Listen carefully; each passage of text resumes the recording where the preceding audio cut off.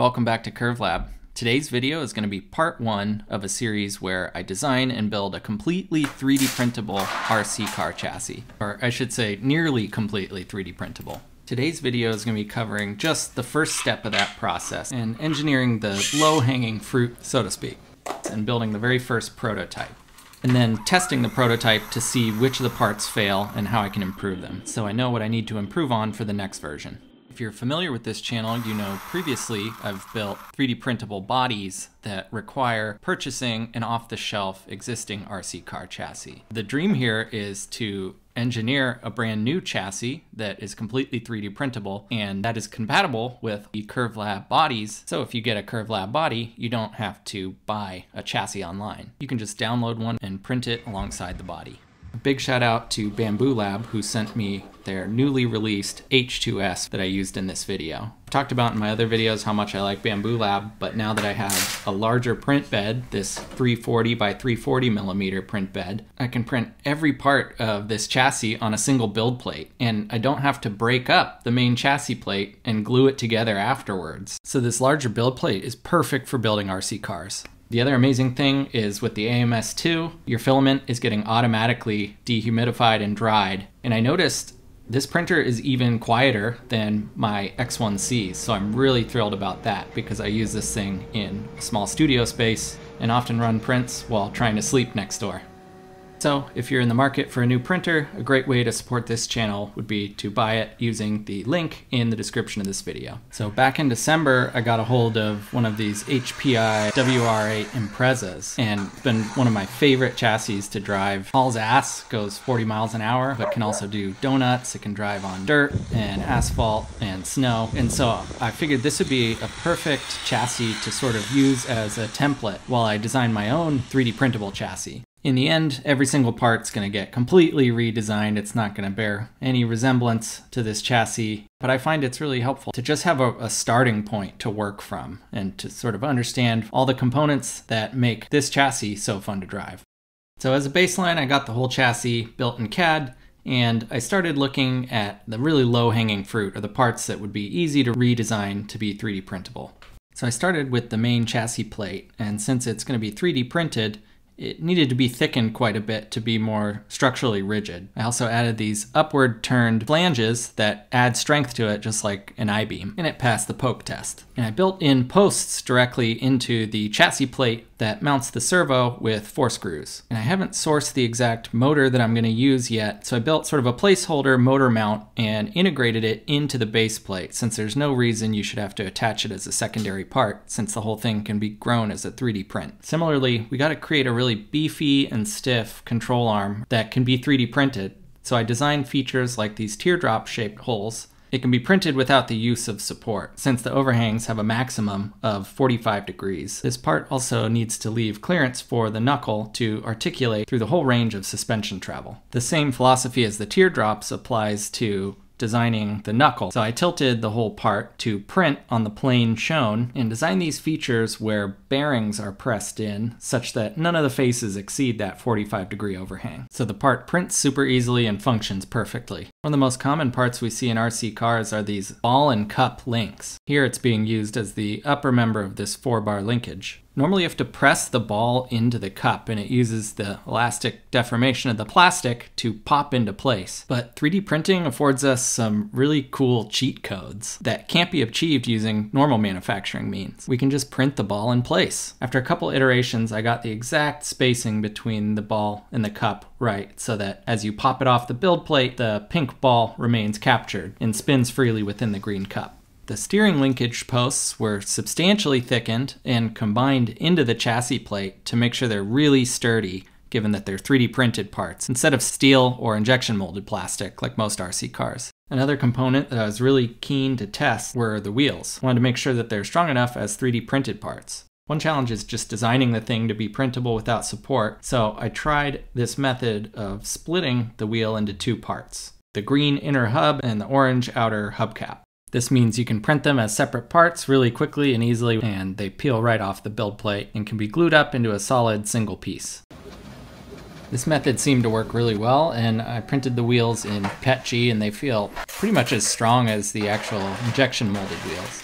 printed all the other parts in PETG as well because it's a bit stronger than PLA, but is really forgiving and easy to print as well. I designed all the parts to be more substantial so that I think they'd be strong enough, just sort of based off of intuition, but I'm really curious to test them all out and see what parts, if any, fail and need to be redesigned to be stronger or stiffer. So one challenge is going to be redesigning the drivetrain. I've seen enough 3D printable gear videos on YouTube that I can accept that spur gears are not going to be the best option. There's just too much wear and tear for plastic gears that are 3D printed to work long term. And I really want to design this chassis to be robust and to last just as long as an off-the-shelf chassis, and even to perform better than an off-the-shelf chassis in many regards. So I'm definitely going to implement a different drivetrain than a plastic spur gear drive. But right now I just want to test all the low-hanging fruit to make sure it's robust enough to sustain the wear and tear of driving before I launch into redesigning the whole drivetrain.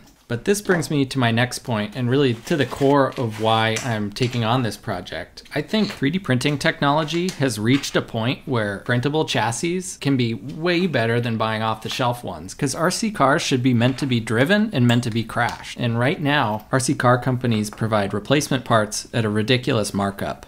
With 3D printable chassis, you can basically just buy the files one time and then have an infinite number of replacement parts for free, because you can crash it, break it, reprint, and replace all the parts. So I see 3D printable chassis as being way better than mass manufactured ones. It's like buying a lifetime subscription to a chassis. Some parts are never going to make sense to be 3D printed. Take, for example, screws, washers, pins, ball bearings, things of this nature. But the way I'm thinking about this is those parts can be sourced online from suppliers that aren't related to RC cars and therefore don't come with the huge markup. So these kind of parts you'll see I left in their original form and not 3D printed for this build. One exception to this is the shocks, which are designed for RC cars. There are materials inherent to shocks that can't really be redesigned to be 3D printed. The spring steel and the oil damping is critical to the function of a good set of shocks. So I anticipate that these are going to remain as off-the-shelf components for this 3D printed build. But aside from that and a couple other exceptions, this whole chassis can be 3D printed. So here I'm going to do the first full prototype assembly.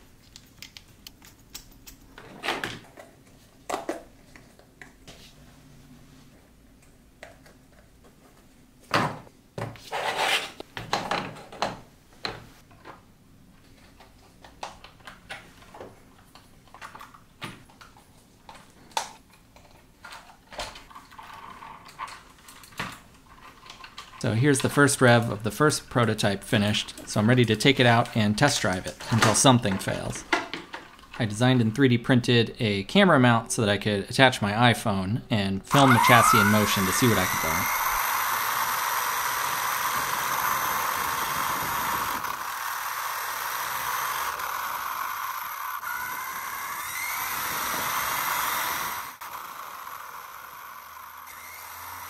I drove it for about 20 minutes, and to my surprise, there was absolutely no showstoppers or glaring issues. It really handled much like the original. I didn't push it all the way to top speed just because I didn't have quite as much open area as I'd like to do that, but I did about 60 to 80% speed pushes and took some hard corners to see how the suspension would react.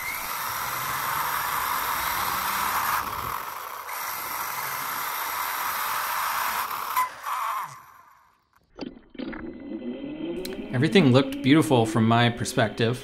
So the only issue that I noticed was after taking slow-mo video and watching the footage. You can see quite a bit of chattering in each of the front wheels. Especially when I cut traction or took a hard corner. You can see the chattering sort of ripple through the wheels, almost like there's a little bit too much slop or tolerance in the steering. I took a closer look to try and diagnose the issue. So after some poking and prodding, I isolated the issue to be too much tolerance in the bearings that press into the knuckle. Any extra wiggle room translates to multiple degrees of freedom of the wheel axle, which is not great for responsive steering and wheel chatter. So I think the solution is going to be a simple one, which is just tighten up that tolerance for the next rev. Thanks for watching, and in the next part of this series, I'm going to be evaluating a belt drive system, including belt drive differentials that I designed from scratch. So stay tuned for the next video.